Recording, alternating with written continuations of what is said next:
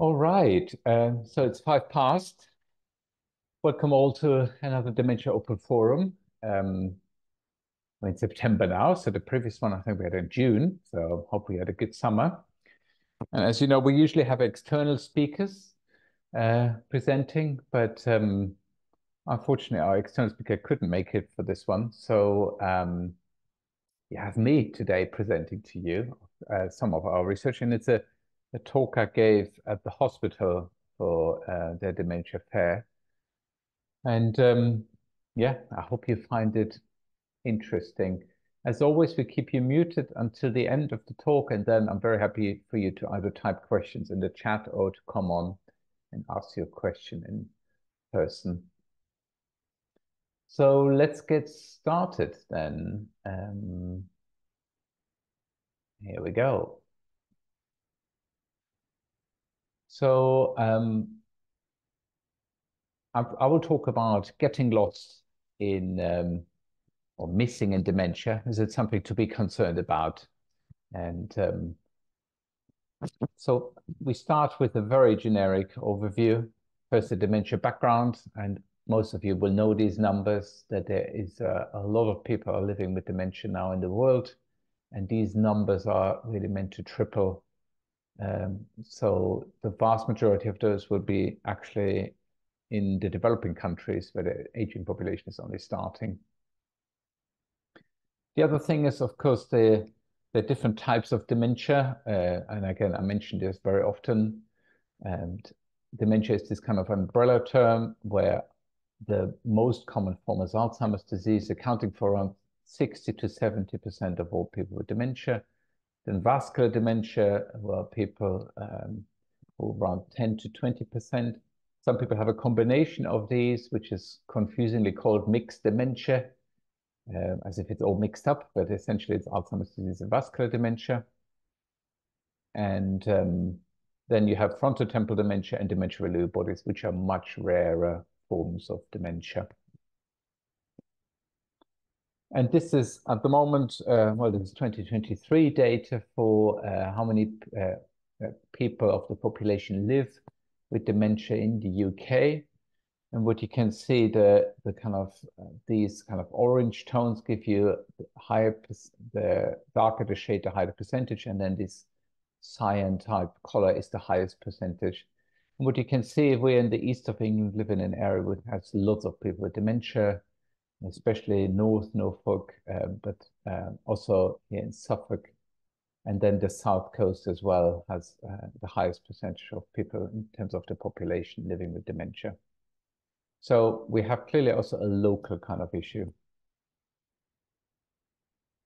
Now, spatial disorientation in dementia, it's a symptom which people very often don't talk about. And it's a lot about memory problems and people having problems with their memory, but actually being spatially disorientated is very, very common in people with dementia, in particular those with Alzheimer's disease.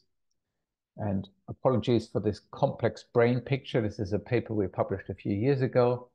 But essentially, the brain regions in yellow, which you can see here, which are really affected by Alzheimer's disease, are also really important for our navigating. So if we're navigating through space, then these brain areas all interact with each other. So because they're affected by the disease early on, people get very often disorientated as well. But that's very often not noticed by the families, maybe because they go along with family, or they just have a short moment where they're unsure where they are.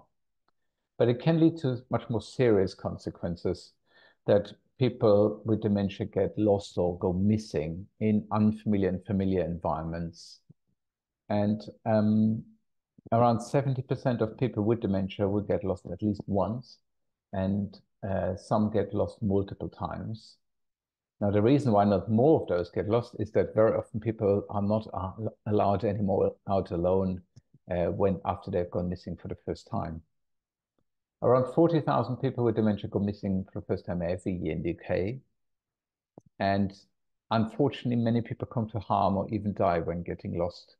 And that's what we always say, is that you do not die of your memory symptoms, but you can literally die of your spatial disorientation.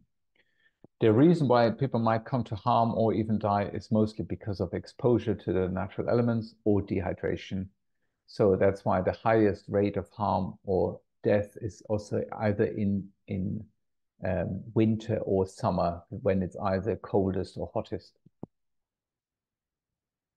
At the same time, getting lost episodes create some of the highest carer stress. So there's a good literature on that, which really shows that for the carers it's extremely stressful.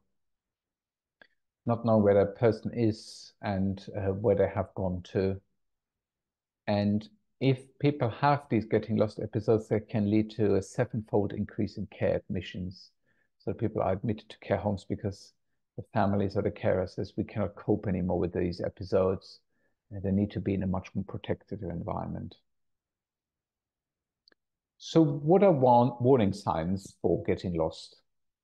And these can be typical warning signs which the Alzheimer's Association in the US has published, like a return late from a regular walk, or forgets how to get to familiar places, or talks about fulfilling formal obligations, like I'm going to work, or has difficulty locating familiar places like the bathroom, bedroom, or dining room in their own house.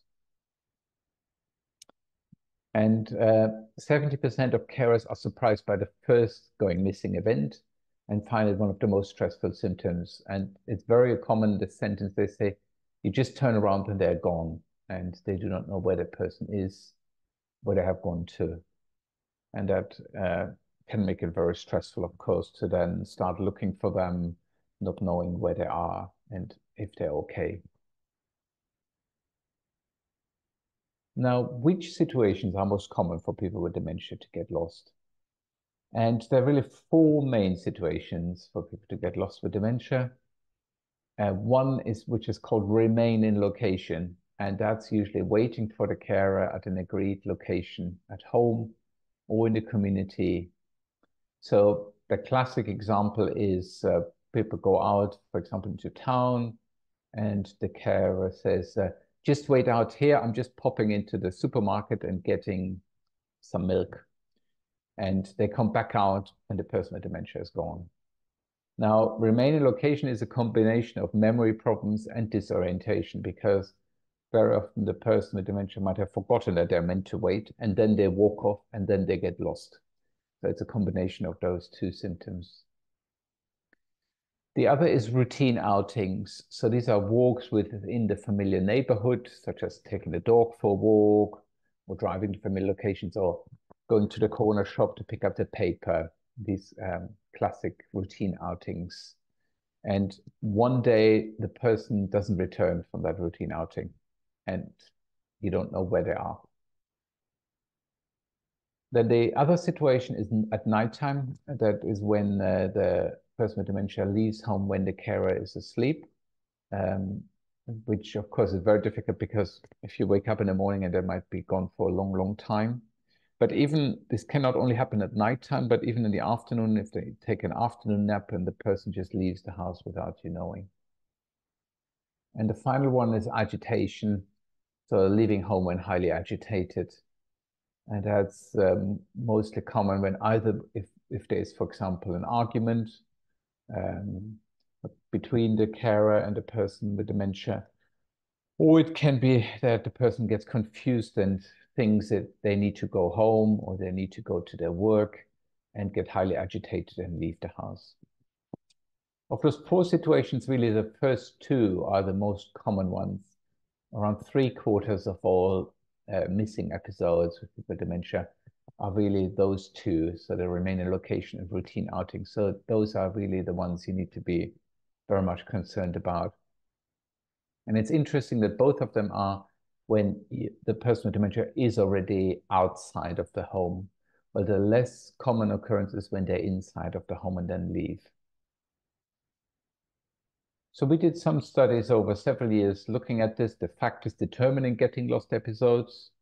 And we worked together with, for example, the Norfolk Constabulary, and we were given access to the Norfolk Police missing dementia patient records, where they have collecting information on age, gender, date missing, duration missing, first time missing, the setting they're missing from. and whether they sustained harm and the location they were actually found. And what we found very quickly is that actually, sorry for this graph, we split essentially whether people were in urban areas, suburban areas, or rural areas. And then this is the how many people go missing and where they are found, in which distance from where they went missing. And what you can see is that roughly so 3/4 of people are found within 2 to 4 kilometers of the house. So most people stay fairly close to the house, so they do not travel far. But of course, clearly there are exceptions that people can travel very, very far if they take a bus or train, but it's much rarer as an occurrence. So most people are really found, we always say, within 3 kilometers and within an hour of the home or where they go missing from. The other interesting factor is, of course, that the majority of people with dementia go missing from domestic residences when compared to care homes and hospitals. And the reason, of course, for is that at care homes and hospitals, they have very often locked doors already, and they have, of course, monitoring 24/7 people, while in domestic residences, you don't have that. And there were similar levels of male and female people with dementia getting lost, but interestingly, men were getting more often lost multiple times and were missing for longer periods of time. We do not know why that is the case, and this is clearly something we need to investigate further. We also found that there were similar levels of people with dementia getting lost across all 4 seasons, so winter, spring, summer, or autumn. And of the people we analyzed, 75% went missing once, 25 missing multiple times. And the vast majority of people actually were unharmed when they were found. So I hope this is reassuring that even if somebody gets lost and you get really stressed as a carer, the vast majority of people are found unharmed. A small percentage are sustain harm. Most of them will be dehydrated, and that is, of course, that can be rectified, and very, very few really come to a serious harm. The other question we asked, does the environment make a difference to where people get lost?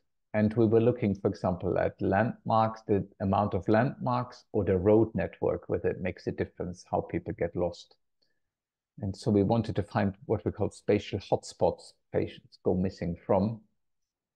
And what we found is that more complex street intersections were more predictive of people getting lost. And that makes sense if you think about it. If you have just one fork in the road, you either go left or right. But if you have a crossing with multiple directions, you can take more wrong turns, essentially. And at the same time, the more disordered the streets were, so the more tricky it was for the more people would get lost. So very often in more suburbs, you will have some more organized street networks, while the old towns can be much more disordered. So the order of the street networks also makes a difference whether people will get lost or not. Now, it leads to the key question. So what can you do to reduce the risk of a getting lost episode? And the first thing is just that to be aware that this risk exists. Many people, including healthcare professionals, focus more on the memory problems, as I said, but are not aware that this spatial disorientation is very common in dementia. The other thing you can do is complete the Herbert protocol after a diagnosis. And I'll come back to the Herbert protocol, what that actually is. I will explain this in a second if you're not aware. If you think there is a risk for spatial disorientation, consider interventions that prevent exiting from the house or allow identifying and locating people when they're lost. I'll come back again what kind of potential interventions there are out there at the moment. So the Herbert protocol, I think the Herbert protocol is really commonly used now across loads of different, the Herbert protocol is now really commonly used across the UK. It's named after George Herbert, who was actually a person with dementia in Norfolk who went missing and unfortunately passed away and was found passed away. And after that, a protocol was established how to potentially find people with dementia getting lost. So it was initiated by the police, and it's usually hosted by the police forces. So what is the Herbert Protocol? The Herbert Protocol is a form which can be used in the event of a person with dementia going missing or getting lost. And the form contains vital information about a person at risk that can be passed to the police. And the recent photograph of the person should also be kept with the form. So the family usually gets this form, completes it. You keep it in a place that's safe but accessible. And then once the person goes missing and you're calling the police, or even if you're just calling the neighbors to help you find, you can share this information that's in this Herbert Protocol. So this is, for example, the Herbert Protocol for Norfolk. There's across the UK, there are different versions of this, but essentially it's the same information which is collected, and it gives some instructions here at the beginning. And then it just gives, for example, some basic information for the person.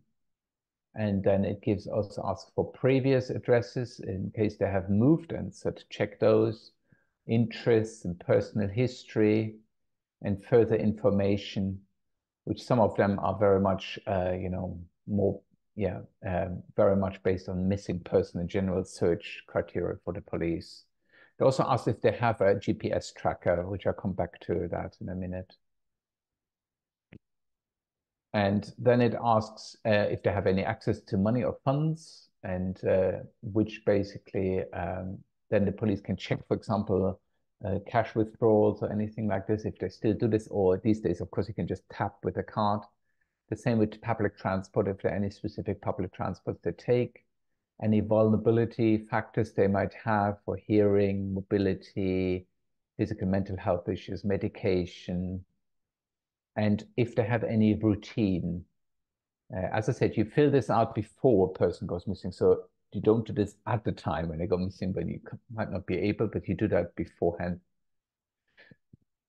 And then at the end, you basically have this information, and then you can call the police. You can call 999, which is of course the emergency hotline, but the police also likes if you call 101. 101 is the local, it's essentially a connection to your local police station for non-life-threatening situations. And they can, in the first instance, they can deal with it quicker instead of it going through 999 directly.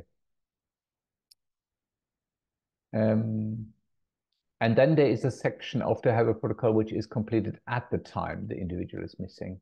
That there's a description of what they were actually wearing, or what they had, if they had their mobile phone on them, and or if they had a pet with them, when were they last seen, where were they seen, where were they supposed to be going, who is the person who last saw them, when is their medication due, and other risk factors which might seem, very,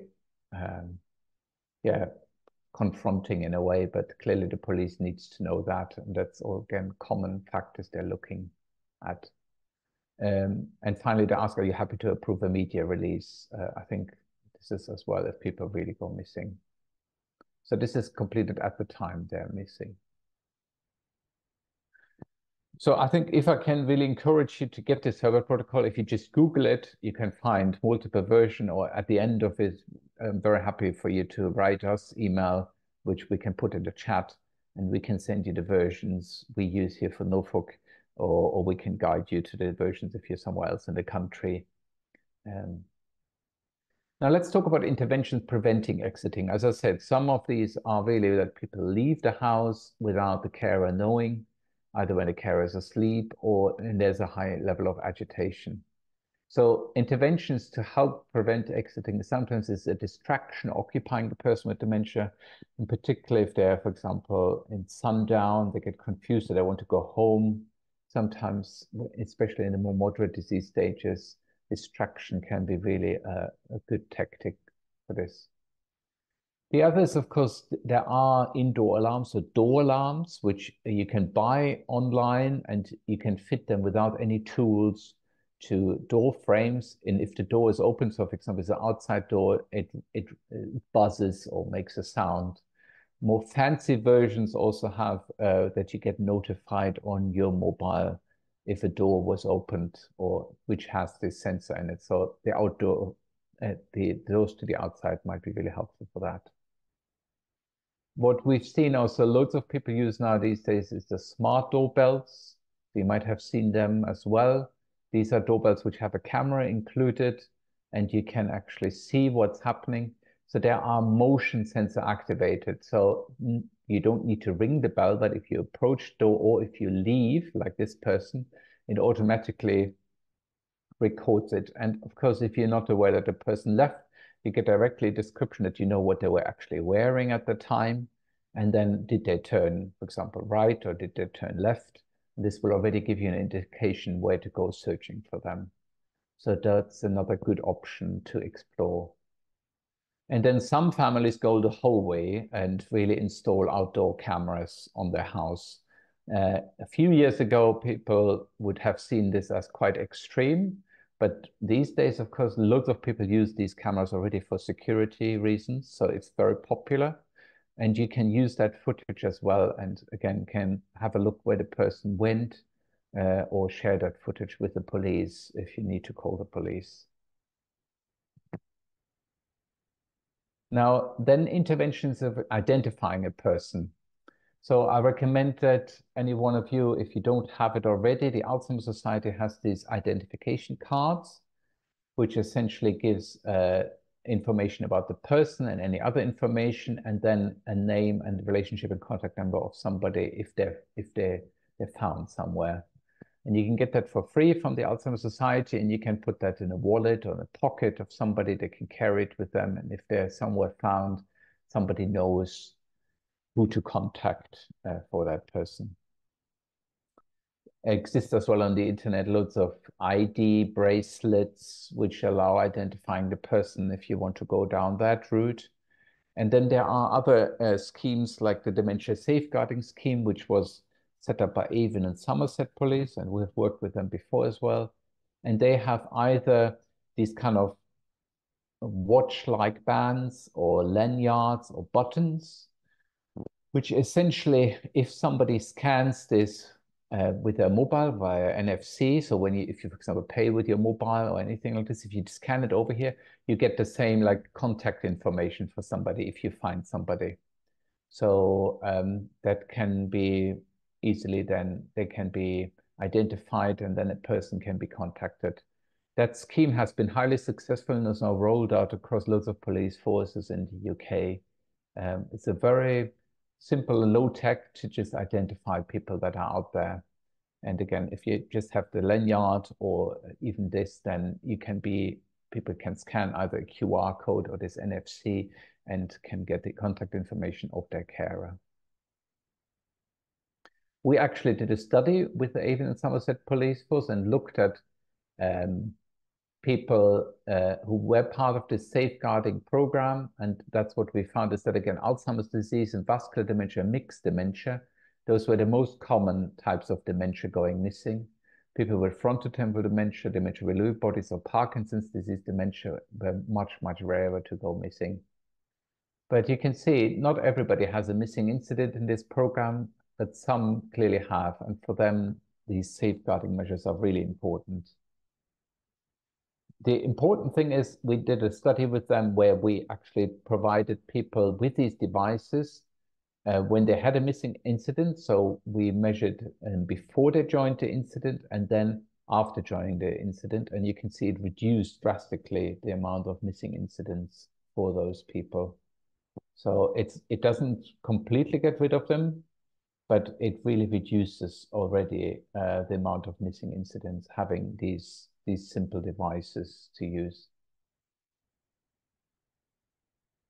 And finally, I think I want to talk about the devices which allow locating. And they're the most, I guess, controversial ones because they're mostly these GPS devices or GPS trackers. They come in various versions. So this is one which is very popular, the Buddy system in the UK. Sorry, this is the Buddy system, which also comes like in a strap, a watch-like strap.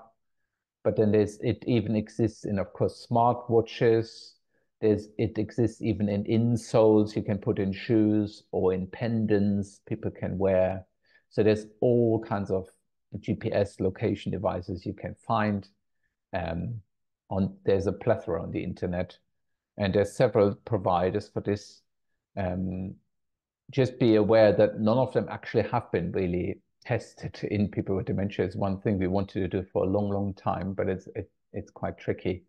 Um, but in general, they allow locating the person where they are, and that's on the mobile phone. You can easily locate them if they go missing. Now, the critical thing is, of course, that they have to carry or wear these kind of devices for them to be able to locate.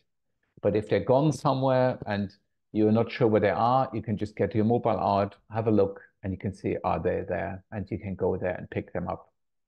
And of course, that's a very, very simple way of locating somebody if they carry the device. That's the critical part. If they leave it at home or leave in agitation and don't want to take it, then that can be, of course, difficult because it doesn't help you at all then. But if they have it, that's great. For some people, however, this is far too much an intrusion into their privacy, and they feel and that's fair enough because it's really, if you can check somebody's location or track them, that is clearly an intrusion in their privacy. I just want to make you aware of a feature that actually virtually all these GPS devices have, which we have found most families really like, that it gives them the balance between the person still having a lot of autonomy and at the same time being safe. And that's what I've shown here. It's what is called geofencing. It's a very fancy term, but essentially what it means is that you can create a custom geofence, which is a virtual fence on a map. And within this geofence, the person with dementia can freely move wherever they want to go. But once they leave the area or go across this fence, you get an alert on your mobile and you're alerted that they have left this kind of area, which you have deemed with them as being safe. So again, this can be a great way of looking at this. You can make it even more fancy. You can make routes along which they go, create a geofence for that, or you can just create simple geofences for areas. You just make a big circle where they live, maybe 2 kilometers. If they go outside of that, you will be alerted and you will know, then you can check them actually where they are. And we have found that lots of families really like this feature a lot. I remember still one carer told me that they were on holiday in Spain and received a ping on their mobile that their parent had left the geofence, and they could exactly see where they are. And they called the neighbor. The neighbor drove, picked up the person. There was no problem. So it can be a really great feature to use without tracking where people are. But with this, they can still move freely in the area they want to be. But if they get lost, then you can locate them. So we did also some studies looking at real-world spatial navigation, and I wanted to show you this. So this is from our participants here. And this is you can see this is Norwich City Centre. This is a healthy older person carrying one of these GPS devices. And you can see how the privacy aspect is clearly, you can see definitely where they're living, in which area of Norwich they're living. But you can see how they're going on routine walks within the area where they live, but they also go on further walks and went into the town center or went to a walk down here.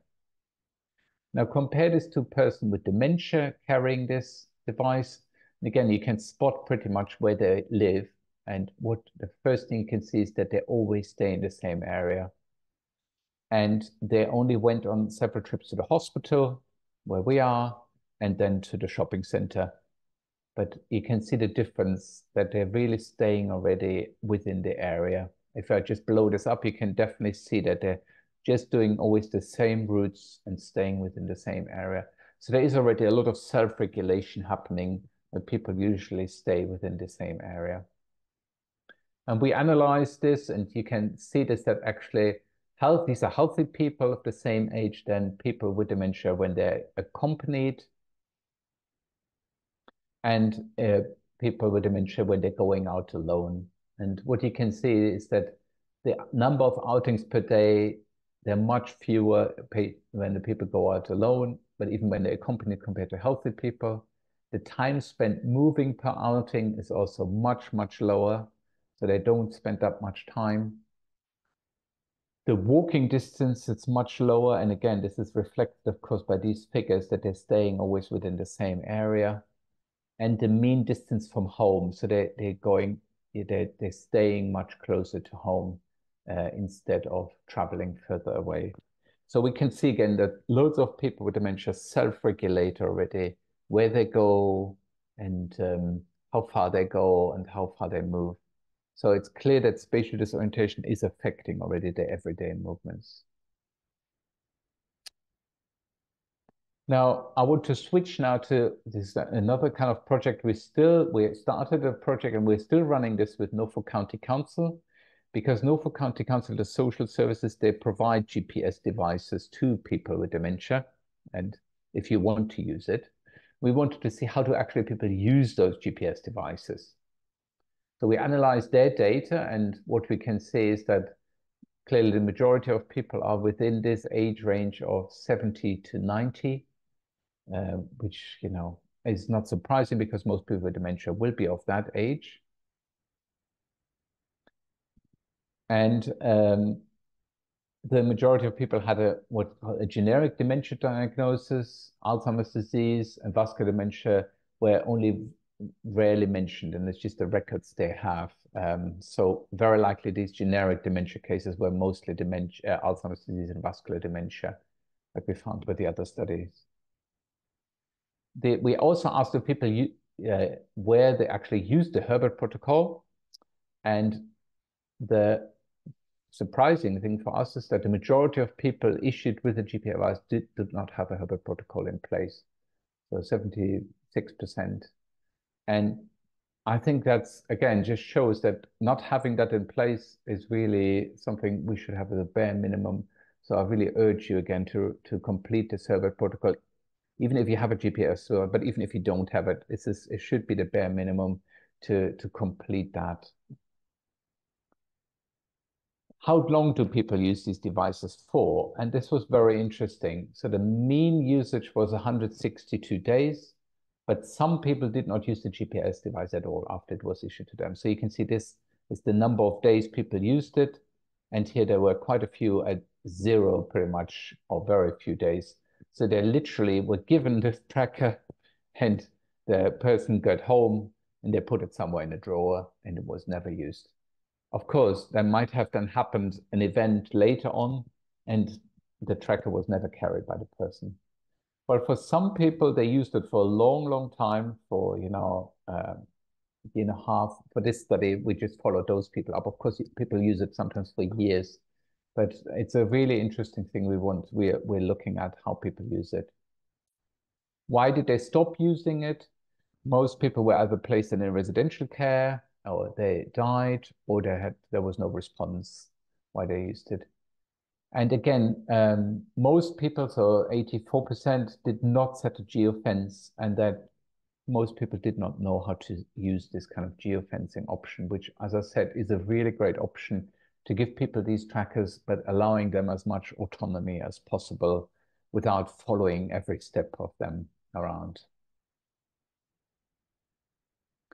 So education is a key thing. I think for the carers, it's really the risk factors for getting lost, which we talked a bit about. The Herbert protocol, I know I'm sounding like a broken record here, but if you can do that and complete that, then the interventions available for identifying or locating somebody or exiting, as we talked about, consider those, and what to do when a person with dementia gets lost. And then the people with dementia, I think, to make the person with dementia aware of these symptoms and risks. And so they will, of course, very often we find this, that the person would say, well, I've gone to this corner shop for 30 years. Do you think I don't know the way anymore? And so it's clearly a very sensitive conversation to be had. But as we know now, it is exactly those routes they've gone hundreds of times or thousands of times, and still one day they can get lost on this route. The other is that to make the person with dementia familiar with technology, even if it's just using the Alzheimer's Society card, or to carry this, or use a GPS or wristband. If the person does not wear or carry their Alzheimer's Society card, GPS or wristband, it does not help identifying or locating them. So that's really, really important to remember. They don't carry it on them. So let's talk about now the worst case scenario that somebody, gets lost, what to do when a person with dementia gets lost. Well, the first is try to keep a calm head. It's hard in that situation because it's very, very stressful, clearly. But remember that the vast majority of people are found safe and sound after a short absence. Most people are found less than 2 to 3 miles from where they went missing within 1 hour. So it's usually, sometimes it's literally that they're found at the next door neighbor's garden, or down the alley where the bins are, or something like that. If you're away from home, so if you're in a town center or shopping or at church, call 999 or 101 to alert the police directly, and ask the people in the surroundings if they have seen the person, and have a recent photo of the person on your mobile to show the people and police. That would be great. It doesn't need to be on the day, but at least the most recent one, not old photos. And try to recall the clothing that they wore that day, ideally. Even better, of course, make photos of the Herbert protocol on your phone, and then you can show that to the police. So this is another option that you can do. Complete the Herbert protocol, put it in a safe place at home, but also make some photos of it on your phone, and then you can show that on your phone to the police. If you're at home and the person leaves without you noticing, check if they have their mobile and call it. Check outside in the garden in the front of the house, a doorbell camera. You'd be surprised. Sometimes it was really just that the person with dementia was somewhere in the bottom of the garden, and then you just needed to have a look where the garden is. Some people have very large gardens, of course, that can take easily. You need to look there. If they carry a GPS device, try to locate them to see where they are, or then call 999 or 101 to alert the police if you're unsure. The police are used to this. You're not a burden to them. They're trained for this, and this is really their key thing that they do. Missing persons for the police are 3 main categories. One is children, one is people with learning disabilities, and one is people with dementia. So they are very, very well schooled, the police, at this. So please use them. Then if you want, you can call or ask family or neighbors in the surroundings if they have seen the person. And you could ask family and neighbors to look for the person, but stay yourself at home in case the person returns. This is important. They might turn up still from an outing and didn't know what happened. Of course, for the family and neighbors, make sure that they stay safe themselves. That's really important. You don't want to put them at risk. And again, have a recent photo of the person on your mobile and try to recall the clothing they wore, and again, show the police or people the Herbert protocol, either where you have it or where you have taken photos of it.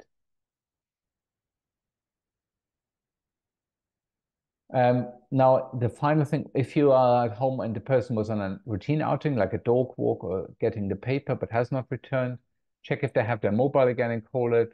Again, a GPS device, call the police. And sometimes you can ask also family, friend, or neighbor to trace the route they usually take on the outing, but stay yourself again at home in case they return. And again, have a recent photo, try to recall the clothing, show the Herbert protocol.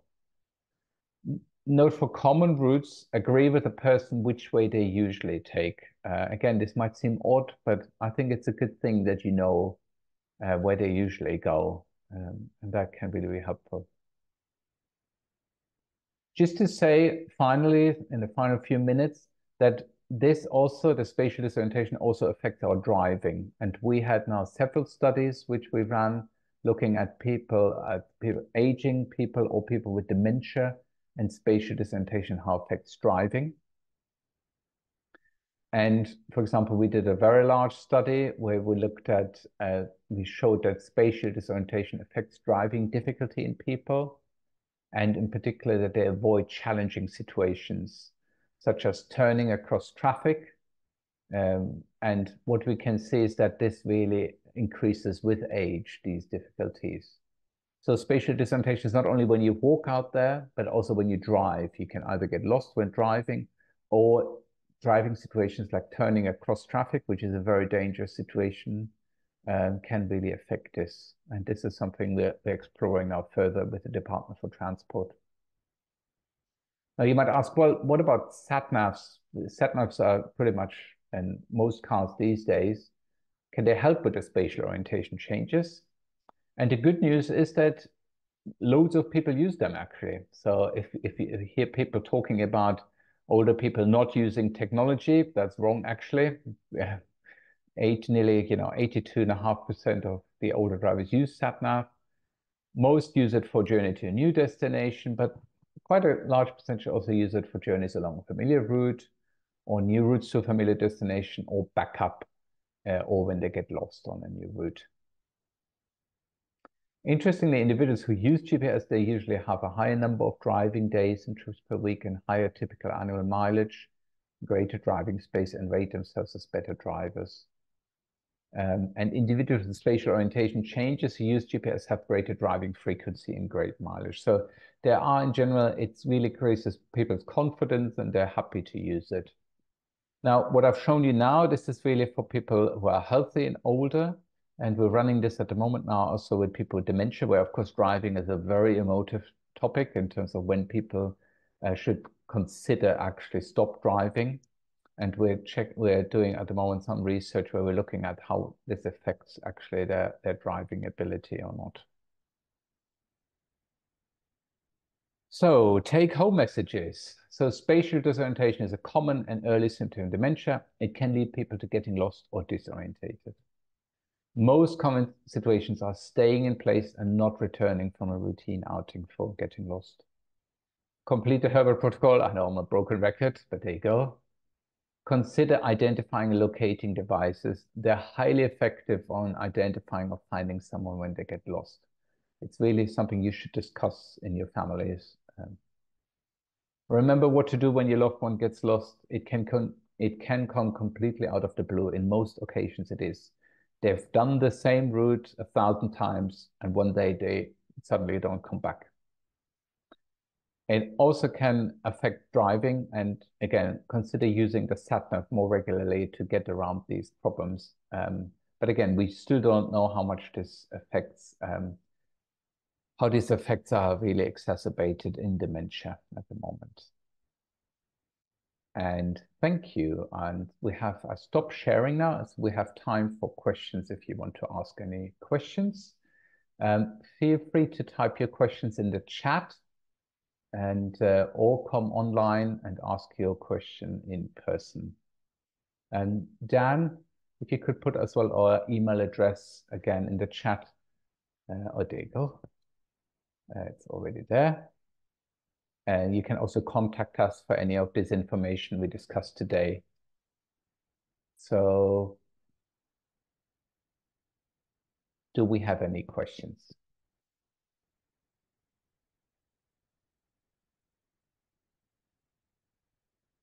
Give people a few minutes. In the meantime, I have a look for the Herbert protocol. I put a link in for this as well.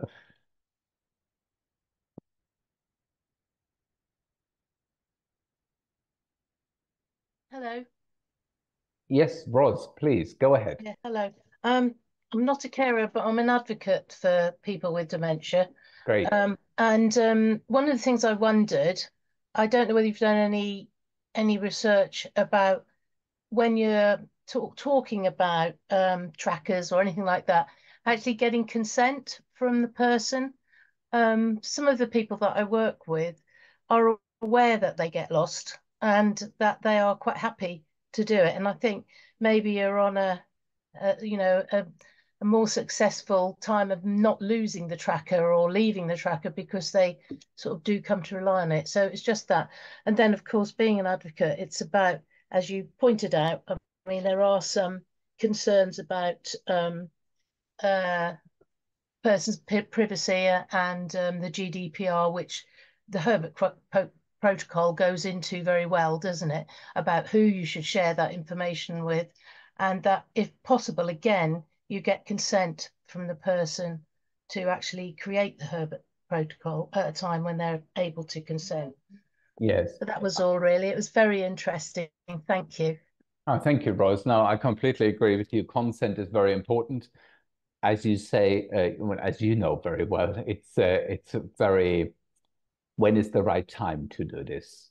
And very Yes. often that's what we see, and you will be familiar with that as well, is that people think, I'm still okay, I don't need this. But it's Yeah. actually exactly at that time when you need to put things into place for when things change rapidly and maybe they will not be able to consent anymore. And then you as a family or carer are in a very awkward position that you need to make decisions on behalf of your loved one. And that can be very tricky, of course. So yeah, I urge everybody to discuss it, but it can be very emotive to discuss it. So it's not an easy conversation to have, clearly. No. Yeah. So Linda asks, can I ask a tracker controversial in terms of a possible deprivation of liberties? Yes, well, this is a question. Is this, impinging on your privacy, that it's nobody's business where you're going, essentially, and your family might be watching your every step. And that's a valid question. It's something you need to discuss. And we have families who are adamant that they do not want to use this because they think it's not appropriate, and others who are complete converts and think this is the best thing because everybody is safe. But it's a very personal decision.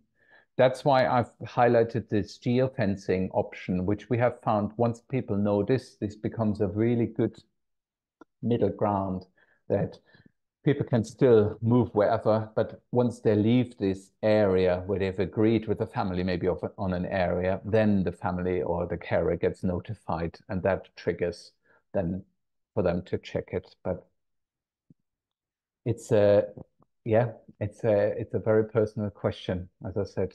It's, Okay, Kathy asks, our road safety team at Norfolk County Council would be very interested to hear more about the impacts of dementia and driving in your findings. Yes, I can give you a whole separate talk on that. We've done this and we're talking at the moment. We're also talking to the Department for Transport and the DVLA, who are very interested in those findings as well.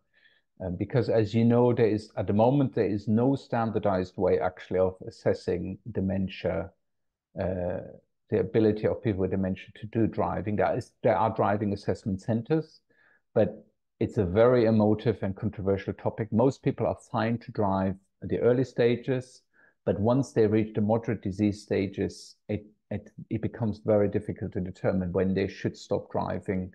And so I'd be very happy to have a follow-up conversation. Kathy, if you just write me an email, if you Google me, I'd be very happy to talk to you and your team. That's a whole other talk.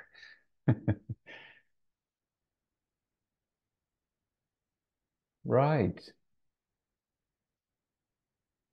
And then we have Sam asking, thank you so much. Really interesting and good strategies for what to do and how to be prepared. We're saying that the Norfolk County Council Assistive Technology team can assess needs and advice and sometimes provide some equipment for people with dementia who are at risk of getting lost or go missing.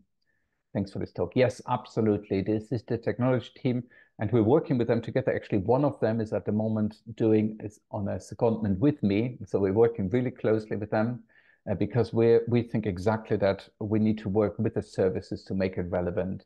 But these teams are really there to support their families. So reach out to them, and they're great. They really know what they're doing, and they can discuss all the concerns with you. Thank you, Sam.